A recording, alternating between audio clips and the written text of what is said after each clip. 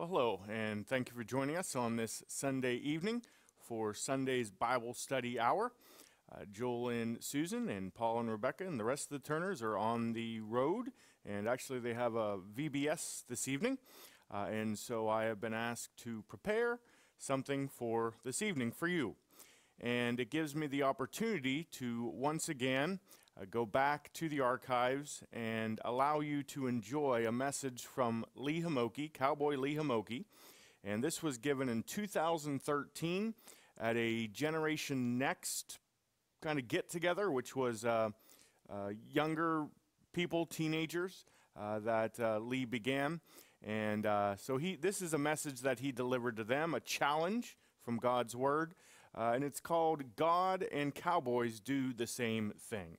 So, after a few informal commercials or promotions, we will present you with Cowboy Lee Homoki this evening. So, I hope you enjoy. Thanks for joining us. Take advantage of Bible Doctrines to Live By online ministries. Just search Bible Doctrines to Live By on Facebook or YouTube.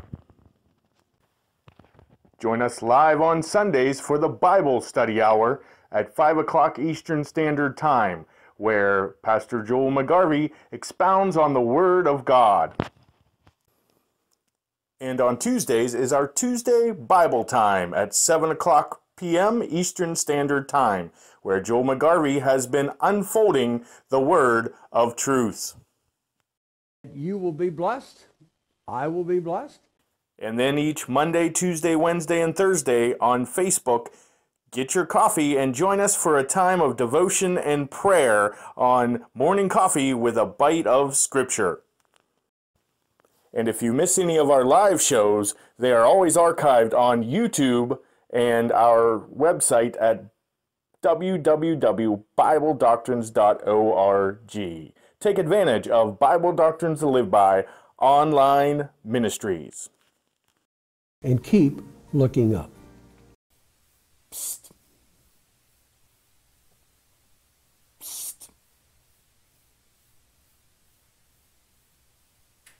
Over here. Yeah. Hi, kiddos. My name is Al the Crocodile. I just wanted to make sure you knew about Miss Susan's Bible Buddies. Yeah, we are every other Monday a new episode comes out. And you can find us on the Facebook and YouTube. Just search for Bible Doctrines and you'll find Miss Susan and her Bible Buddies. So, if you haven't yet, check us out. Miss Susan's Bible Buddies. Facebook, YouTube. See you then, kids. Hey kids, make sure to get your parents' permission to find Miss Susan's Bible Buddies on Bible Doctrines to Live By on Facebook and YouTube. Be sure to have your Bibles ready as Miss Susan takes her buddies through God's Word. You'll find Bible illustrations to make the lessons fun and relatable. Wow. Wow. That's amazing to me. You'll also find some helpful crafts. Get ready to join Miss Susan and her friends as they sing songs and help you with some Bible verses. Remember, boys and girls, I love you and God loves you. See you next week. Hello. We want to take a few moments to tell you a little bit about the ministry of Bible Doctrines to Live By. We are located in Comstock Park, just north of Grand Rapids, Michigan. We have a wonderful, dedicated staff ready to help you as you grow and serve in the Lord. One of the many helpful things that we have at Bible Doctrines to Live By is a publishing ministry. We have many books, booklets, pamphlets, and tracts to help you in your understanding of God's Word rightly divided. We also send out our magazine, Truth Aflame, free of charge to our mailing list 4 times a year. Another resource is our variety of tracts to help you and others come to a saving knowledge of Jesus Christ through the gospel. We also have tracts on other certain topics. We're able to print on site to help keep our costs down. We also offer curriculum for all ages. It can be used in churches, like Sunday school, youth ministries, homeschool, and many other opportunities. You can learn more about our curriculum, tracts, and other literature by visiting our website at www.bibledoctrines.org, and you click on the store on the header at the top of the page, where you can browse all of our selection. Besides our publishing ministry, we also have a traveling itinerant ministry where we go to churches to help with family Bible school, as well as Bible conferences.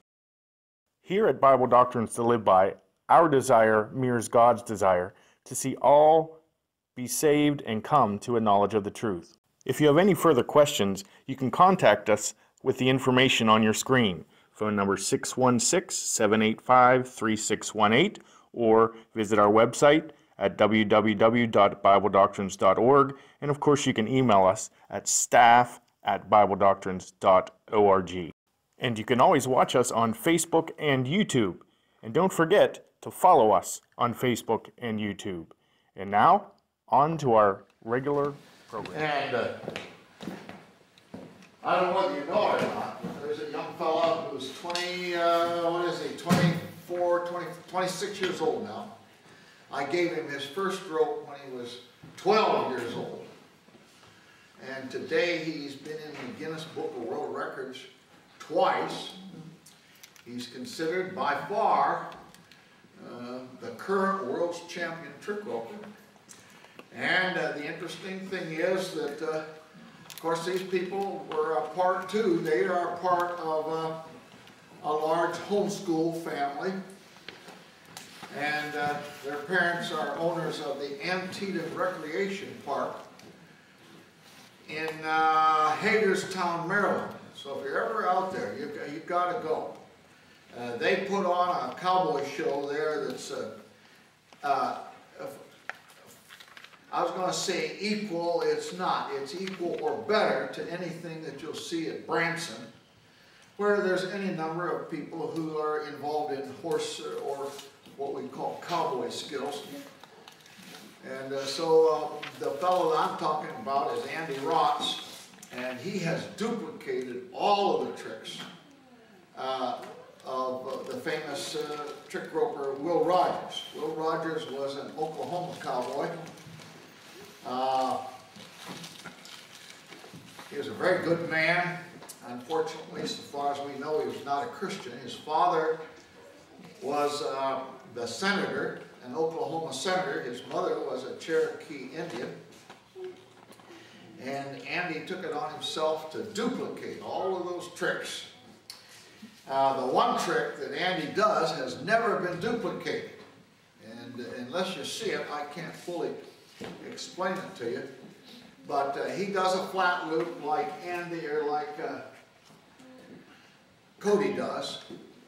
And he starts way at one end of the platform and he spins it, he runs and turns a somersault inside the loop and comes up with the ropes still going. And it's a sight to see. At any rate, I thoroughly enjoy that. And the greatest thing I have to say is I thank God for the power of the gospel. And it's a lot of good exercise, it's a lot of fun. I frankly feel that there's something wrong with somebody that doesn't love an animal. And of course I think I was very special, and anybody is very special who grows up with some love for an animal, and especially a horse, a good horse. But above and beyond that, truthfully, spinning that rope gives you all different kinds of opportunities to give the gospel. And that's because God and cowboys do the very same thing. You asked me, I knew you were going to ask, what would that be? Well, the cowboy, among other things, spends his life rounding up the strays. And if you think about it for a minute, that's what God does. All we like sheep have gone astray. We've turned everyone to his own way. There's none that seeks after God, no, not one. Guess who goes after the sinner? And that's the Lord Jesus. God the Father had a plan. God the Father was not willing that any should perish. The plan is executed by the Lord Jesus Christ. Jesus came specifically to round up the strays. Christ Jesus came into the world to save sinners. And of course, what you know about salvation is a work of God the Holy Spirit. God gave us His Word. His Word is alive and powerful and sharper than any two-edged sword, piercing even to the dividing asunder of soul and spirit, and is the critic of the thoughts and intents of the heart. So what you know about salvation, what you know about your spiritual need, it comes only, number one, through the Word of God. Amen. And number two, through the person and work of the Holy Jesus, the Holy Spirit. And Jesus, of course, is the Savior. Well, let's see. Cody, thank you. That was a special treat for me. We were in Minneapolis, Minnesota, last time I saw Cody, I think. And we're a fairly large church. It was on Sunday morning, and Cody was a little late getting there, and I got up and I got it started, and I can't remember what I said, and lo and behold, here comes Cody running down the aisle, spinning the rope, and he stole the show. I thought it was just wonderful, and I wish I could tell you that we've seen thousands and thousands of people come to know Christ as Savior, but I can tell you this. That the gospel is the power of God unto salvation, and God is still in the soul-saving business. All right, I'm going to have you open your Bible to 2 Corinthians chapter 5.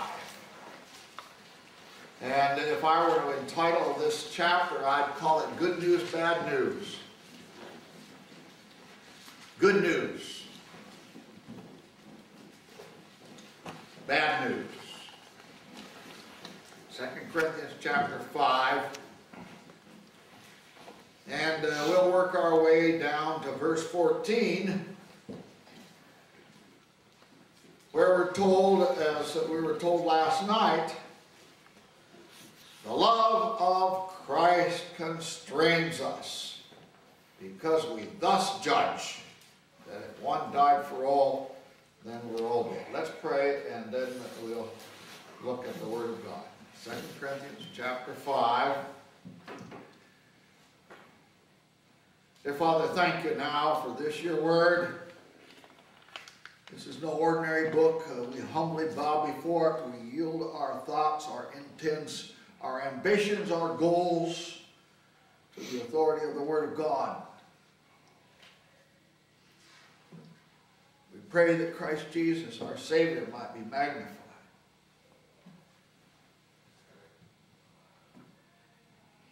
He is worthy of praise. I pray, dear God, now that we'll be able to read and then digest and apprehend and lay hold of some of these truths, and may they become evident through the filling of the Spirit in the things that we say, the plans we make, the goals we have, the dreams. We pray that Christ Jesus might be able to live out His life in and through us. He is our head. We're His body. We're joined to Him. We thank you for that. The world doesn't have any idea what we're excited about. They think we're strange. And yes, there is a sense in which you actually called us peculiar people. We really are uniquely yours. We belong to you. We were crucified with Christ. Nevertheless we live, yet not I, but Christ liveth in and through us. I pray your blessing now, dear God, through this short time as we look at your word. In Jesus' matchless name and for His glory alone, I want to pray. Now, I'm going to start out right there in the first verse. I'll work my way down through. I may skip a few verses. I don't know exactly how I'll do this. I want you first of all to see the focus of the instruction is in the word we. And in a moment I'll point out some of the repetition of that word we, but you need to know that that is what we would call a corporate we. Look up here. Obviously, a corporate we includes the personal we. So I'm not implying that this is not and cannot be personally applied. But long before it was personally applied, it was corporately. It was a work of God. The we here is the body of Christ. Not just anybody. But there's a sense in which in eternity past, God actually, though it was not revealed until and except through the Apostle Paul, that God had an intent. He had a new administrator or a new agency through which he would execute his plan. Now I hope you understand what I'm saying, that in dispensation and ages past, God had a plan and God executed it. And for the first maybe 1,500, 2,000 years, God executed his plan through the Gentiles. That's Romans chapter 1. Because that when they knew God, they glorified him not as God, neither were thankful, but became vain in their imagination, and their foolish heart was darkened. And so God gave them up. God gave them 3 times in that chapter. He says God gave them up.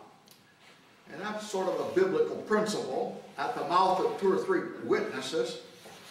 And by the way, that's exactly what God did with the Jew.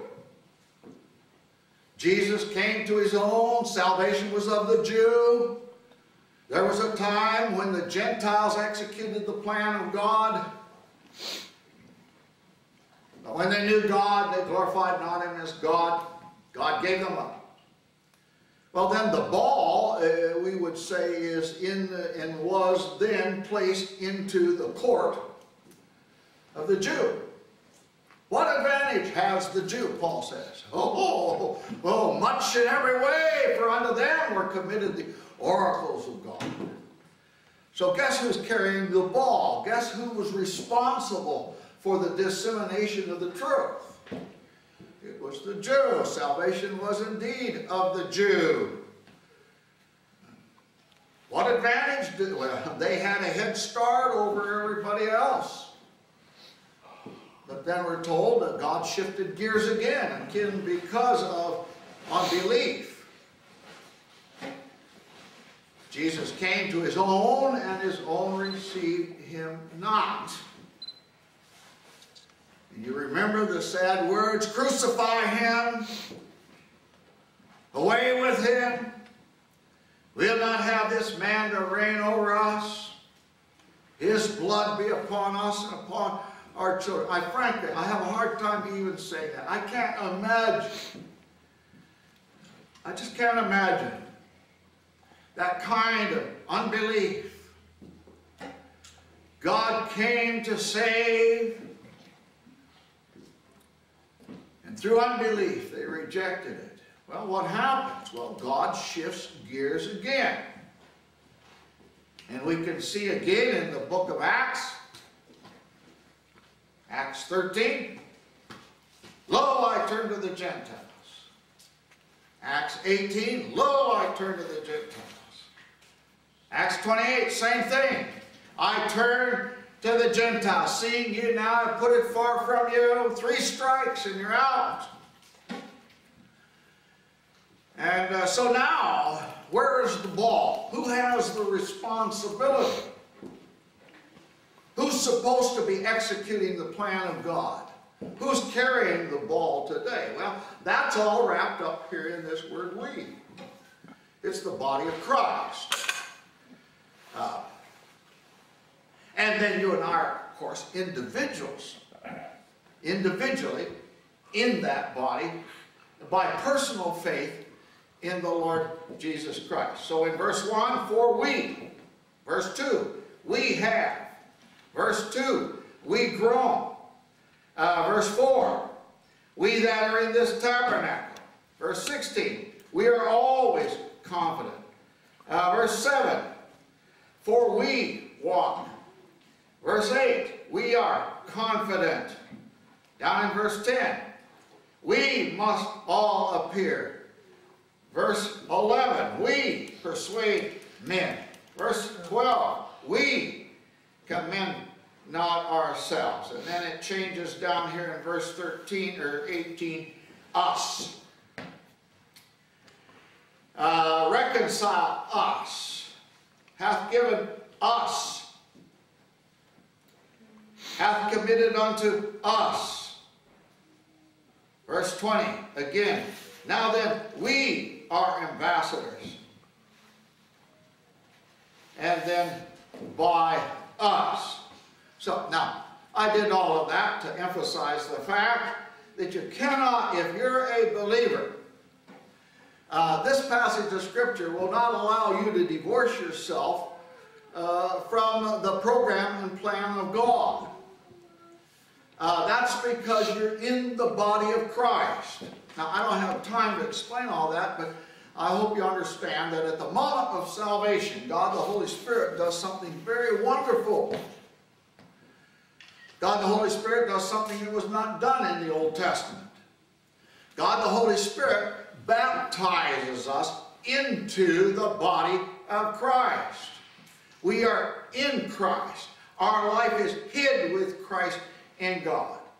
So at the moment of belief, God the Holy Spirit takes that believing sinner who earns or deserves nothing. It's entirely by the grace of God. And that sinner simply believes that Jesus Christ was the substitute. That whatever the penalty was for sin, Jesus did pay it all. And on the basis of faith, I simply believe that God the Holy Spirit takes that believing sinner, and here's the Lord Jesus, and He baptizes him. Every now and then people ask me, do you believe in baptism? I have lots of times say, I hear you don't believe in baptism. And I say, whoa, wait, I don't know who told you that. I believe in baptism. And of course the Baptist folks take a sigh of relief. Okay, I thought you was way off in left field. I let them stew about that for a little bit, and I said, yeah, but now you have to ask which baptism. And then I let them think about it a little bit, and I say, furthermore, I believe baptism saves. And I do. There's only one verse in all the Bible that tells me how I get into, how do I become a part, how is my life hid with Christ in God, and that is a spirit baptism. Amen. God the Holy Spirit actually takes the believer. Now, wait a minute. You may not even know that. You could be 20 years old, and if you're not studying the Bible, you may just now be figuring it out, what happened at salvation. It's a non-experiential thing. It's something that God does in a wonderful, mysterious way. You believe on the Lord Jesus, and the Holy Spirit puts you into Christ, and if any man have not the Spirit of Christ, he is none of his. So the minute you get saved, the Holy Spirit baptizes you. Now, I don't hesitate to use that word. The word baptize, by the way, there's at least 11, maybe 12 or 13 different uses of the word baptism. Most of which have nothing to do with a water ceremony. How can that be? Well, the root meaning for the word baptism simply means to identify. It means to so identify with, so much so as to become one with. That's what it means. The Roman soldiers, before battle, often baptized their sword in blood. And what they were doing is they were identifying that instrument of death with blood. Moses and the children of Israel were baptized in the sea. When you and I are saved, we share identification with Christ. That's exactly what Paul meant, and I already quoted that verse. Where we are in Christ. I am crucified with Christ. Well, wait a minute. When did I die? When did you die? You died when Christ died. Amen. You're so identified with Christ, So much so that when he died, you died. When he was buried, you were buried. When he was resurrected, he is our life. He that hath the Son hath life. I have the blessed hope of resurrection. Why? Because I joined a Baptist church, Methodist church, a Pentecostal church, Lutheran church. No, not at all. Because of the Word of God and the work and ministry of the Holy Spirit. So I just want to realize that this whole chapter is about you. It's about the body of Christ. The body of Christ is the executor of the plan of God today. These are not my hands. These are not my feet. These are not my ears. This is not my lips. I'm a member of the body of Christ. The Bible's very clear. He is the head, we're the body. And by the way, you can't separate the two. Oh, that's our eternal security. I am secure because I'm in Christ. And it's true.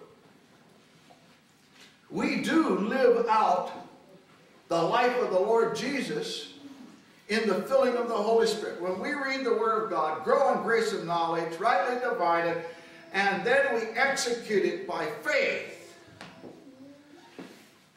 We are executing. We are carrying the ball. Oh, that's what's coming up when we get down to the last part of this. We are now ambassadors for Christ. We're ministers of reconciliation.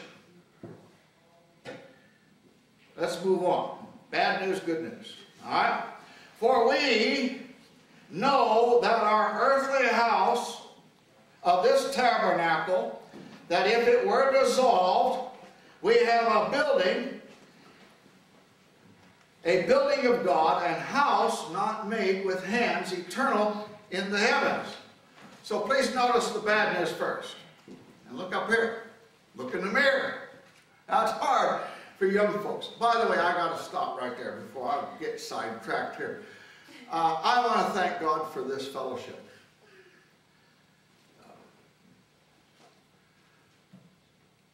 I think what you're doing here is so important and so wonderful. And I don't want to embarrass Hannah, but Hannah, I know you were somewhat tempted and debated a little bit. Do we carry it on? Am I right? Should we throw in the towel? And there were some obstacles. And quite frankly, I'm glad you bit the bullet and exercised faith. Look. Is there a need for this? Amen. And my personal belief is that for time, talent, or money invested in the lives of boys and girls, young people, college age, there's no better spiritual return. Do not, I'm talking to our leader here, do not grow weary in well-doing, for in due season you shall reap if we faint not. Now, I'm going to just meddle for just a minute. Do you mind? I hope you don't mind, because I'm going to do it anyway. Now listen, I'd like to see you carry this on. Frankly, I don't know what you guys have planned. I'm just maybe completely out of line in suggesting this. But I think it would be great for you folks while you're right here to take an hour and several of you who may be so inclined to sit down and decide how we're going to do this. Who's going to carry the ball? Who's going to take the lead? This gal's getting married. Maybe she'll keep, that's all right. Marriage doesn't destroy everything. That's sure. It may just enhance it. Amen. But look here. I don't know where the vision for doing what you're doing came from, but I'm sure it was of the Lord. And I want to tell you, in all honesty, being here last year and here, honestly, was close to the highlight of my year. I just couldn't believe that there were young people, college-age young people, unmarried young people, getting together to be and to promote the next generation. Amen? I think it's a worthy goal. I'll leave it up to you, but it's just a suggestion. I would think you could donate or devote an hour to deciding. You're going to have to decide several things. Where do we go from here? How do we do it? How will we raise the funds? Those are kind of things. All right, now, the we. The bad news is, looking in the mirror, is nobody here getting younger. All right? I once was young, and now I got the 4 B's. Bunions, bulges, bifocals, and baldness. Look in the mirror. This old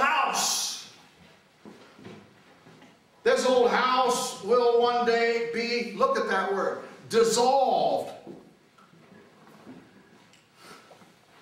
That means back to dust. Humanly speaking, 70 years. You know what? I'm 76 years old now. That means I'm living on, according to the Bible, I'm living on borrowed time. Time is running out. Now, humanly speaking, that's the bad news. I'm not really excited about getting old and aching when I get up in the morning and everything else that goes with growing old. That's the bad news. But here's the good news. We have, and by the way, that's in what we call the perfect tense. It means we have with a result that we keep on having. We have a building of God. We have a permanent possession of God, and house not made with hands, emphasis on the word eternal, in the heavens. Now he explains a little bit of what happens as the clock ticks and time goes on. With every tick of the clock, with every breath, yes, we're getting older. And if you've not reached that age, you will.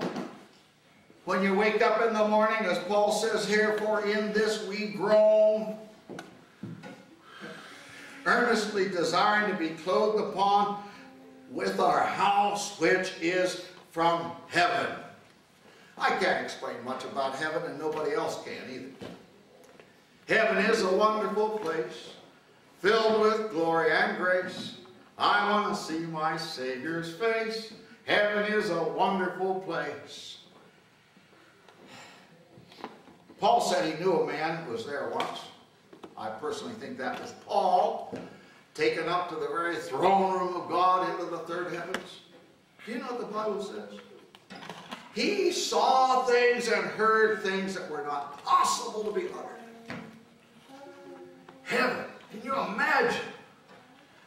A home, eternal, in the heavens. Someday now, later on in the book of Ephesians, by the way, this next week I'm going to be over in Ashtabula. I'm going to be preaching on the first 3 chapters of Ephesians. And we're going to take a look at what some of those heavenly things are and what it's all about. But heaven is a wonderful place. It's built by God. Now we may groan, a house which is from heaven. Verse 3, this is embarrassing. If so be that being clothed we shall not be found naked. Now look up here. I don't want to see you naked. Oh, if I wasn't blind before, I'd be then. I would sure be. And you do not want to see me naked. And Paul, he's talking about being clothed upon with heaven, whatever that means. Oh, there's going to come a time when we'll know. In Ephesians it says that in, now listen to this, that in the ages, and again this is on the perfect tense, and that on the ages, upon the ages, upon the ages, upon the ages, upon the ages, of forever and forever and forever, he's going to show unto us the riches of his grace in Christ Jesus. It'll take all eternity.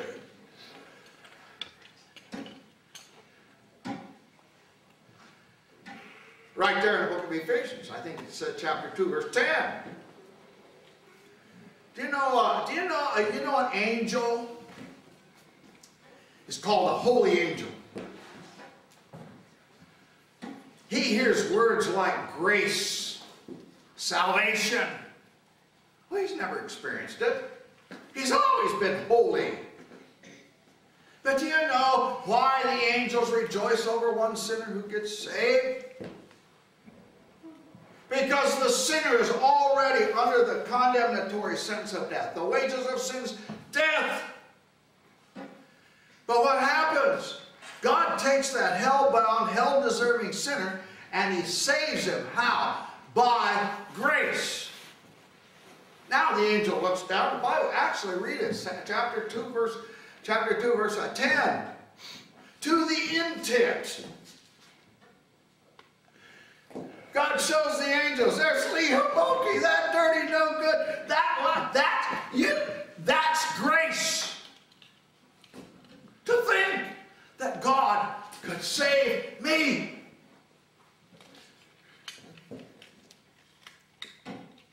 And God is no respecter of persons, so I'm satisfied he probably says the same thing about you, too. Just think that God could save me, unearned, undeserved, entirely by faith in the finished work of the Lord Jesus Christ. So Paul's all excited here. He doesn't want to be found naked. He's anxious to be clothed upon. Verse 4, for we that are in this tabernacle, again he mentions it, we groan. Being burdened, not that we should be unclothed, but clothed upon, that mortality might be swallowed up of life. And we're told where life is deposited. He that has the Son hath life. Jesus came not only to give us life, I'm quoting the Bible. He came to give us life and give us life more abundantly. And I might add, according to this passage of Scripture, eternally. Look at me. I wouldn't give you one snap of the finger. I wouldn't give you 10 cents, 1/10 of a dime for a salvation that couldn't save me and keep me saved. Amen. You see, salvation is by grace. How do I keep saved? By grace. As you have received Christ Jesus, so walk in him. How did you receive it? You received it by faith. Now we have the written word of God. We walk in it. That's how we grow. And I might add, we grow especially when we rightly divide it.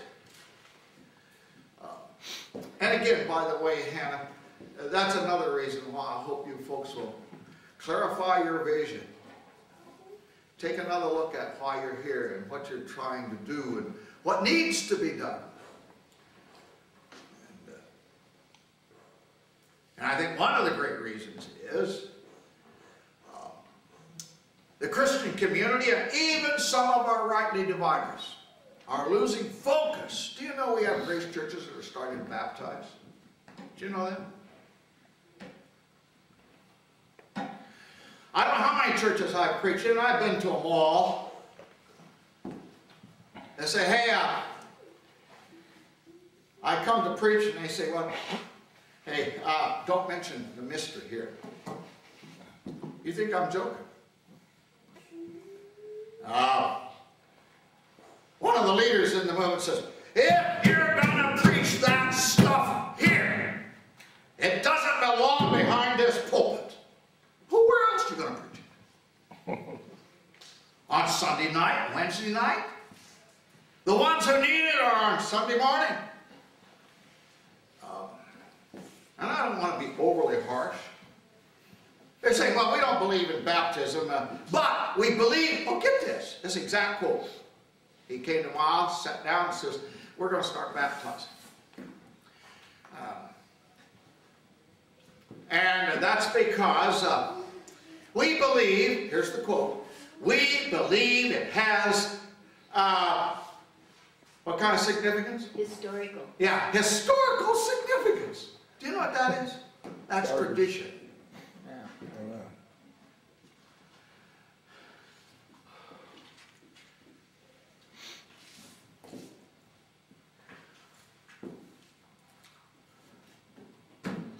I love doing what I'm doing. I hope it shows. I suppose at least 50% of my preaching is in non-grace churches. Darlene, am I exaggerating when I say that some of those non-grace churches get more excited over what we call the grace message than some of our grace people? That's right. It's true. I preached last week, 2 weeks ago, in Pentecostal church. Wasn't this Pentecostal preacher, but I heard that one preacher afterwards. He says, man, he says, I never heard anything like that. And every night for a whole week, we'd sit down at the table, get out a pencil and a piece of paper, and I had the greatest time of my life. And showing, folks, this is what Paul calls a precious deposit. And it's not going to do me much good to preach it to the old folks. The ball's in your court. I'm preaching now. I'm pointing fingers. You young folks, if you don't do it, it won't get done. And I challenge you. No, I don't expect you to play the one string on the instrument. I want you to preach and teach the whole counsel of God. But don't forget that the way we understand the Word of God is the revelation of the mystery. Amen. You have to learn. No, listen, the mystery never in and of itself saved anybody, but it's the golden key that unlocks the door. And there never was a time, this is my own personal opinion, in all the years I've been a pastor, I was a pastor for 25 years, and this is my 34th year of traveling back and forth and up and down across the United States. I can tell you, personally, I don't think there was ever a more needful time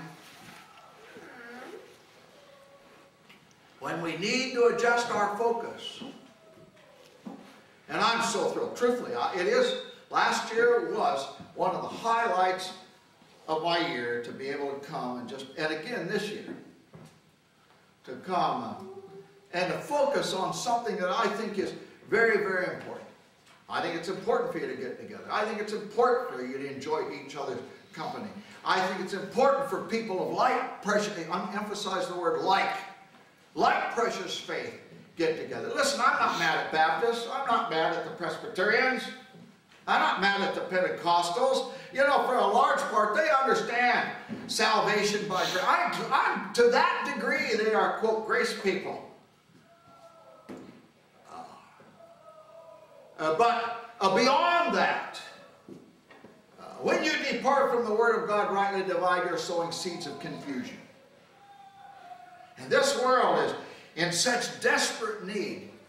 We don't need to make a contribution to the further confusion in the Christian community. And where would we turn? God, please, raise up right here from a group like this. Raise up some young men who feel a call of God on their life to be a grace preacher. Amen. How about being a godly educator? I'm going to tell you something. I think I'm qualified. Maybe I should not qualify to say it. But quite frankly, for the most part, I wouldn't give you a snap of the finger for most Christian schools. Because what I've seen is, quite frankly, there's not much difference between, quote, most Christian schools than the public school. And I know I'm preaching to the choir here, but frankly, if I had to live my life over, I'd do everything I could to take the responsibility of teaching my own children and bringing them up in the nurture and admonition of the Lord. I applaud those of you. I know it's not easy. But there needs to be a rethinking of who we are, why we're here, where we're going. All right, I want to get through with this. All right, then he talks about verse 5. We have the earnest of the Spirit. That means we have the indwelling Holy Spirit. We have the down payment of the promises that God made through the Holy Spirit. Verse 6. Therefore, we are always confident, knowing that whilst we are at home in the body, we are absent from the Lord. We walk by faith and not by sight. We are confident, I say, willing. I have to pause here, because it wasn't until I got a little older that I could honestly say with some anticipation, I'm not hanging on to life like I used to.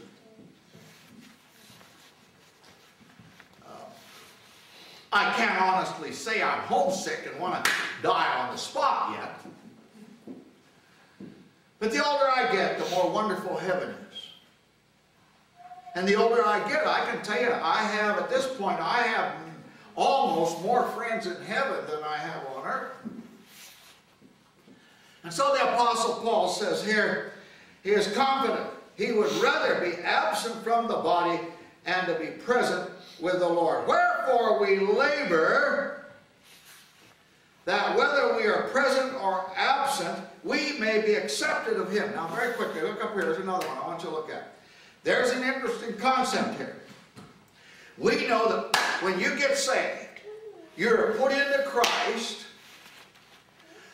You're heirs and joint heirs with the Lord Jesus Christ. You're called a saint not because of your behavior, but because of your union with Christ. It's not a matter of behavior. I'm a saint because I am in Christ and the holiness of Christ was credited to my account the moment I got saved. Now we call that positional truth. That means that right now I'm seated. My position in Christ is secure and eternal. But please notice something here. Now, as long as we're here in labor, I know this doesn't set good. I've been in enough grace churches too to know that this isn't going to set very good. I'd be accused of preaching legalism. But it flat out says we labor to be accepted. Wait a minute, I thought we already were accepted. Positionally, absolutely, it cannot be improved upon, but as long as I am in the flesh, as long as I'm here walking on planet Earth, as long as I have the Word of God, and I am an agent for the gospel, I'm accountable. There is a sense in the body of Christ of accountability. Oh, by the way, who just mentioned that Cody, gold, silver, precious stones, and that's another thing in the grace movement they don't want to talk about as rewards, as though that were wrong. I want to tell you, I'm looking forward to some rewards. I'd a whole lot rather have gold, silver, precious stones. Oh, he brings that up here. It's called the judgment seat of Christ. See, there's two judgments here. You have the great white throne judgment, and then you have the judgment seat of Christ. One, our sins, the moment I got saved, my eternal, my security, my salvation was secure. But now the judgment seat of Christ, I take that to mean for reward. How important is that? Gold, silver, precious stone, wood, hair, stubble, or you may be saved. I'm quoting Scripture.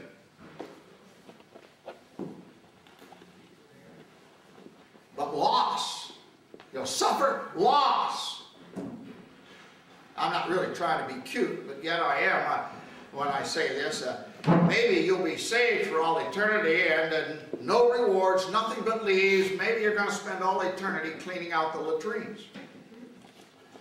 I don't know what that means, but I do know that there's a difference between and level of reward in the body of Christ in the future.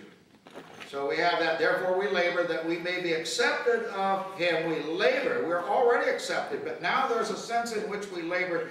Now, for we must all appear before the judgment seat of Christ. This is not a judgment for salvation. That we may receive things done in the body according as he hath done, whether it be good or bad.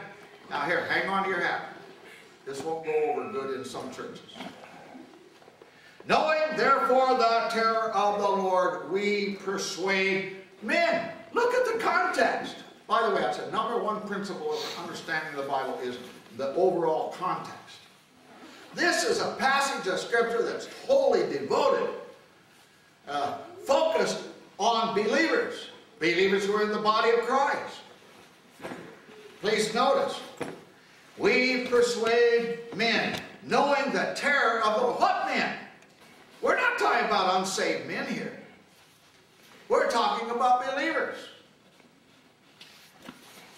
Notice, it's not a judgment for salvation, but it is a judgment for reward. And knowing therefore the terror of the Lord, we persuade men. Verse 12, he says, we recommend not ourselves. Down to verse 14, and this was where I was heading, and this is probably where I'll end. Why do we do what we do? Why does he persuade men? For the love of Christ constraineth us, because we thus judge that if one died for all, then we're all dead. Now look up here again, let me explain it. And there's a whole lot more that needs to be explained than what I've been doing in a hurry here.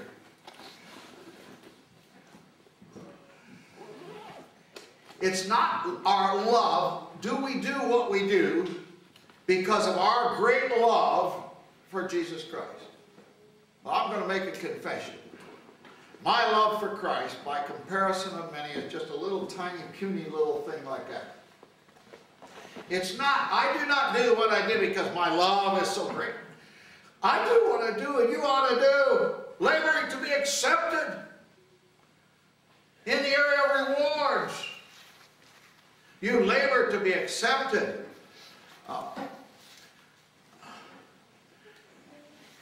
Because of the love and grace of the Lord Jesus. It's His love. Look here. It's His love. The love of Christ. It's the love belonging to Christ. Focused in this direction. It was that love that arrested the Apostle Paul on the Damascus Road. It's the love of Christ. The love of Christ, how rich, how pure, how measureless. Unbounded love. The love of Christ constraineth us because we thus judge.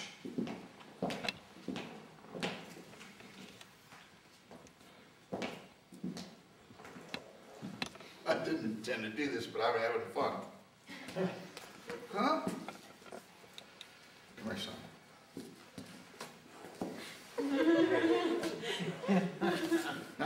Now, the love of Christ constrains us. What's your name? Paul. Paul? Okay, Paul. You're constrained. Try and run away from me. Huh? Okay. Oh, wait a minute. Why did Paul do what he did? It wasn't because he got a big fat salary. It wasn't because he was going to get a big promotion. It was because this kind of love. Oh, the love of God. And God said to Paul, hey, those people over there in Macedonia say, come over and help us. So where does Paul go? Oh, what about those people over there in Philippi? Oh, what about those carnal people over in Corinth? Oh, let's go over there and help. Hey, you explain. Try and explain. Try and explain the life of the Apostle Paul. Independent of the love. Why did Paul do? Why did he go through what he did? Why did he suffer shipwreck? Why did he go without? Why was he beaten? Why was he imprisoned? There's only one answer. The love of Christ constrained. That's what, by the way, that's what the word constrained means. It means to be roped and hog-tied. You can be seated. And that's the challenge. That's the challenge that we all have. It's the we. Who? Is it just the preacher? Is it just the evangelist? Is it just the missionary? And again, I'm going to say what I said most. Oh, I pray God. Please, out of a group even here, raise up some young man and say, I feel the call of God on my life to be a pastor. To be an educator. To be a missionary. There are other callings, but right now we're in need. For the love of Christ constraineth us. Now get this in verse 15. That he, Christ, died for all, that they which live, that's you. Are you saved? Do you have the life of Christ?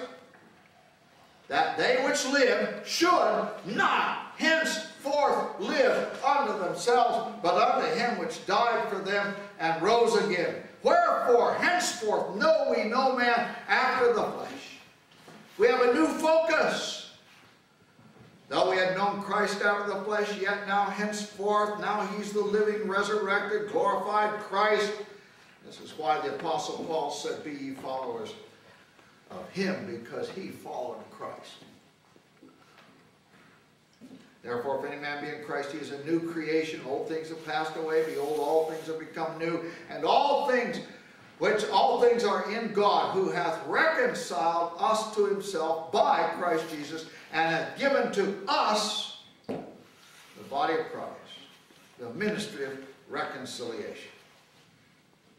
The word reconciliation is a word of peace. It means there's two warring parties. And God has brought the two warring parties together, the saved and the unsaved, through the reconciling work of the Lord Jesus. Now then, we're ambassadors for Christ, as though God did beseech you, beg you by us. We pray you in Christ's stead, be ye reconciled to God. Dear Father, we ask your blessing now. We know that this word is no ordinary word. It's God-breathed. You've actually magnified your word above all your name. And I don't expect, Lord, it's not by the foolishness of preaching. It's by the power of the Holy Spirit. Somehow or another, you'll work it all together. We preach, the Holy Spirit works. You'll move in lives. You'll change lives. We're new creations. I pray your blessing upon this group of young folks. We pray, oh God, that it will grow and grow, and the vision will become intense, and that you'll glorify yourself. For I ask this in Jesus' name, with head still bowed and eyes closed. I'm just going to ask you to not call names. But I wonder how many of you might honestly feel that maybe God has spoken to your heart. Maybe he is already pointing you in the direction of full-time Christian service. I wonder how many of you would say, Cowboy Lee, that's sort of in my heart. I want you to remember me in prayer. Would you put your hand up and put back down? I'll not call your name. You'd say, Cowboy Lee, yes, I see that hand. Are there others? Yes. I don't know what God... Listen, I'm praying for a move of God. I really am. I can't tell you how badly, and I'm not, listen, that's just my opinion, but in my opinion, I can't tell you how badly we need a real move of God, especially in our grace movement. Now, there are others that say, preacher, I can't explain it, and I'm not making any commitment, except that I do sense that maybe that's God's leading me in that direction, to be a pastor, to be a missionary, to be a pastor's wife, to be involved in Christian education. There are a lot of other areas, but anybody else, just quickly buy your hand up and put back down. All right, God bless you. Anyone else? Yes, God bless you. God bless you. Dear God, I pray. I pray, God, that you'll work with these young people. What I'm asking for and what we need is something that only you can do. Yes, Lord. I ask this in Jesus' name, and for his glory alone we pray it. Amen.